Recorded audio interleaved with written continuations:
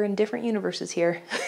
They're in the multiverse of madness over there in the United States, and we're like, I don't know, in the WandaVision universe, the happy universe over there. Hi everyone, what is up? My name is Haley. Welcome to my YouTube channel. If you did not know, now you do. Hey you guys, what's up?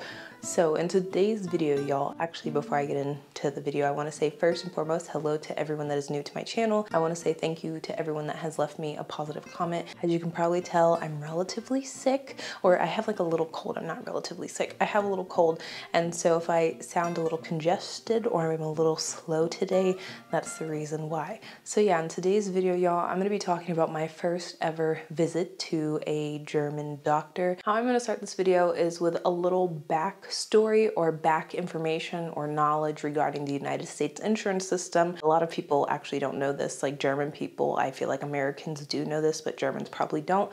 And the reason I'm including this is because I think it's very important for my mindset of when I got to Germany. But in the United States, how health insurance works, for the most part, there are a few exceptions to the rule. When you are, or up until 26, you usually stay under your parents' health care or health insurance plan. After 26, you get kicked out and you gotta find your own. Like I said, exceptions to the rule.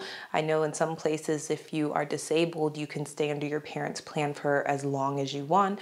Or if you are in Florida, I think it's up to 30 with no dependents. If you are in school, I think some states allow you to stay a little bit longer. So with that being said, my mother was responsible for my health care / health insurance. And I'll sprinkle in my grandma in there as well. They were responsible for the bills. They were responsible for the fees. They were responsible for my medicine. Even though, you know, I was sometimes upwards of 18 plus years old. I'm not saying that it's okay. It's just a totally different system than in Germany. Fast forward, like I said, 2015, I got here at the beginning of the year. I did not go to the doctor until the end of 2015, beginning of 2016. I was working in a kindergarten and a daycare, and I was surrounded by kids. So it was inevitable that I was going to get sick, and it was getting progressively worse. The lady that I worked for, she was like, "Did you go to the doctor?" And I didn't have, like, I would say I was more embarrassed to tell her that I didn't have money to pay for a copay or to pay for prescriptions, and that my mom did everything for me prior to me coming to Germany because our insurance systems are sort of different. I wish I would have been more transparent with them, because then they could have, how do you say, nip this in the bud ASAP, but here I am, and there I was. So I think fast forward a week after going back and forth and them asking if I went to the doctor, if I plan on going to the doctor, the lady came to me with a little paper that had an appointment on it, and she said, "Here's an appointment for tomorrow at like 10 a.m. Let's say. You have to go because you're getting worse, and please, you know, just go and see what they say and get checked out." I was a little, how do you say, hesitant and also very scared, but I was also relieved that she did it because I knew that I needed to get better. So I get to the doctor's office, and it was very straightforward and very similar to the United States in the way that the system works. So you go in, and in Germany, you give them your insurance card. They stick it in like this little, I don't know, this card reader, and it takes all of your information, and then they give you this paper that asks all of the information that doctors usually ask you. So I filled out the form. I turned it in to her. I sat back down, and then the doctor's assistant or the nurse came and picked me up and said, "Could you go into this room with me?" She checked, you know, my vitals and everything and asked me what was wrong so she could tell the doctor or give her like a little briefing.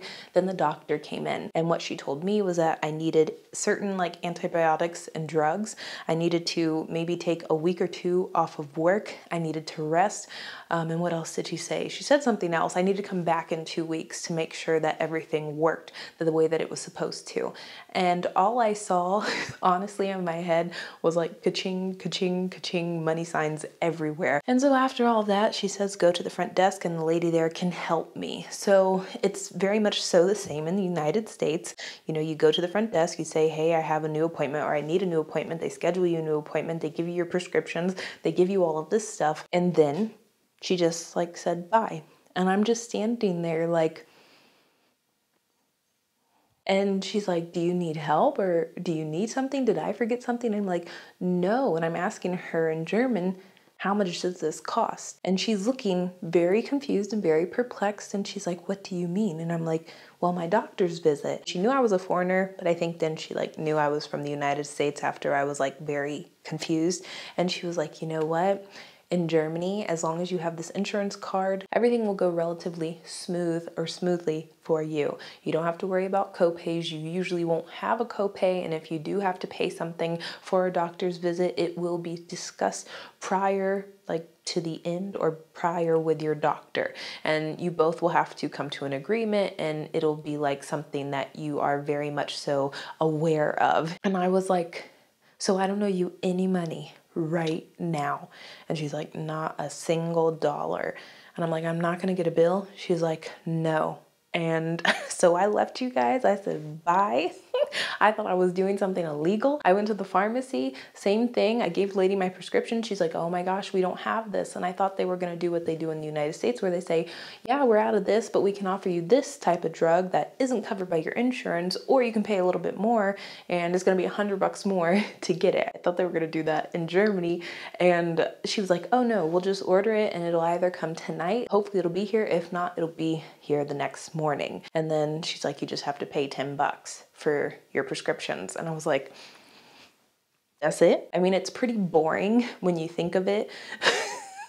When you don't make it complex and complicated like I did, then it's a very easy, efficient, and streamlined process. Now, moving on to me going to the doctor's office in the United States without insurance, which they are sort of a little unfair, but I do have to say, even if I had insurance in the United States, I would still pay a crap ton of money for the things that I had done. And also, people will say that if you have good insurance in the United States, that you won't have to pay copays, you won't have to pay, you know, a share of anything, and your insurance will pay everything. I don't know anyone like that. I'm like trying to think on the top of my head, not a single person. And so going to the doctor's office in the United States, I went to urgent care when I was in the United States, you guys. And I went to the hospital, as you guys know, in 2019, and it was an experience. It was an expensive experience, an expensive mistake as well. I thought to myself, Haley, go to urgent care. It's supposed to be a more affordable alternative. I wouldn't say substitute for the emergency room, but for medical care. They're supposed to offer very, I would say, limited and basic services and tests in the United States for patients compared to an emergency room, but they do, I would say, do a lot of stuff. But they have a fixed price usually that ranges anywhere from like, I would say $100 to $250 like for your visit. So the doctor comes in.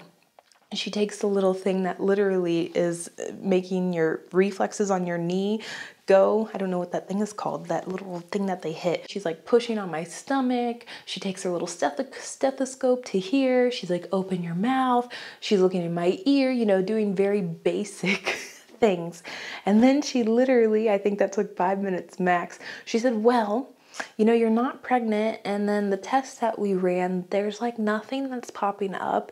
So the thing I can recommend for you is to go to the emergency room. After she told me this, I thought to myself, hey, I've only been here max 10 minutes, not even 10 minutes, 9 minutes and 45 seconds. I thought to myself, since they have basically told me they don't know what's going on and they can't help me and there's nothing they can do, they will charge me a fraction of the price or they won't charge me at all. Because if that was me and I worked in the medical field and someone came to me with an issue and then all I said was, go to another doctor to see what's wrong, I wouldn't charge them anything. But that's just, I guess, who I am as a person. I couldn't be a doctor in the United States because I would be helping everybody for free. I get the bill and it was $200 and some change. The next instance that I went to the doctor, the emergency room in the United States. As you guys know, 2019, I got sick and 4 or 5 different doctors kept coming to me. Like one came, they're like, oh, we don't know what this is. The other one came, we don't know what this is. The other one came, oh, we don't know what this is. Let's run this test. Let's do this test. Let's do that test. And I'm like, okay, but what's wrong? And nobody could tell me what was wrong. And so after a few hours of being there and them saying that they have no idea what's going on, they're like, we're gonna transfer you into a room in the hospital, like upstairs. And as I'm in the elevator, I was thinking to myself, this is going to be very expensive. And after being here for like hours, they still haven't been able to tell me what is happening. And so I talked to the doctor, like the main doctor that was in charge, and I was like, hey, I just want to know if I can go home because this is getting very expensive. And he was like, I mean, yeah, he's like, I wouldn't recommend it, but if you're feeling okay to like walk to the car and go home, my mom was with me, she drove me home, perfectly fine. He said, the only thing that I please ask you to do is come to my private like practice, my private office, and let me like look at you and everything. So I leave and I get a wonderful bill from the hospital for, I want to say, less than 12 hours in the ER emergency room. I got charged, I think, $15,000 for everything that happened. And then they tried to charge me $2,000 for transferring me upstairs. I think I was in the upstairs room for 5 minutes max. I got there after talking to the doctor, put on my clothes and left. They charged me $2,000 something for that. $17,000, I think, after all was said and done. Could have been a little bit more, could have been a little bit less. So then fast forward, I think like 2 days later, I went to this doctor's office. And actually something I forgot to mention is that he gave me a referral to get an x-ray done before I went to his practice. And funny enough, the x-ray was the most affordable thing that I got done out of everything that I'm talking about in this video. And I went to this little, I would say, third-party building or organization that offered x-rays for people. And I think it was like 27 bucks. They took the referral, they took the x-ray, sent it to the doctor. It was already at his office when I went for my first visit with him. He saw the x-ray and he saw that I had pneumonia. So what he did was he gave me antibiotics, he gave me something else that I had to take. And he also told me to get some probiotics from the grocery store. And he also told me to come in 2 weeks for a checkup. And that visit, I think, cost me $700 something. I think it was like $780, close to $800. I went back for my 2-week checkup and he just basically looked to see that everything was fine. I, like I said, haven't been going to any healthcare professionals in the United States for a very long time. So for me, I just don't know what it's like, and it's all new for me as well. And I thought when he was checking me like out to make sure everything was fine, and he like put his little stethoscope on my back to hear my breathing and stuff, and he said, oh, you're okay. And that was like a 5-minute max appointment. I thought that I was seriously only gonna have to pay like 20 bucks. I spent more time filling out the form that he gave me than I actually did with him, and even with the nurse or the nurse practitioner that worked at his office as well. But I was, how do you say, not pleasant, it wasn't pleasant. I was surprised when I got the bill for like another $575 to see this man for literally 5 minutes. And I'm like, that is $100 something per minute. And I'm like, why? How? This is not possible.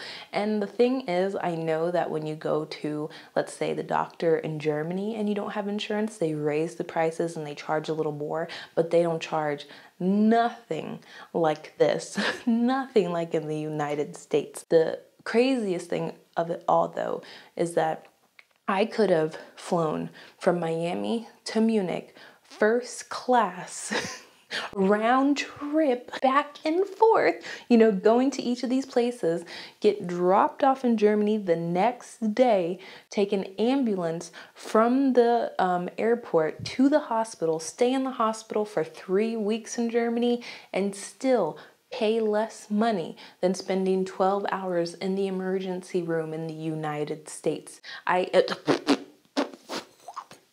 But yeah, I'm not going to get into the ranting portion of this, you guys. I just wanted to give you some hard numbers and what my experiences were like. I think the most expensive bill that I ever got was when I stayed in the hospital for a few days. I don't remember if it was like 70 bucks this time or 80 bucks this time for staying in the hospital for a week. That was my bill. And also I think I paid $3 a day for Wi-Fi access in the hospital.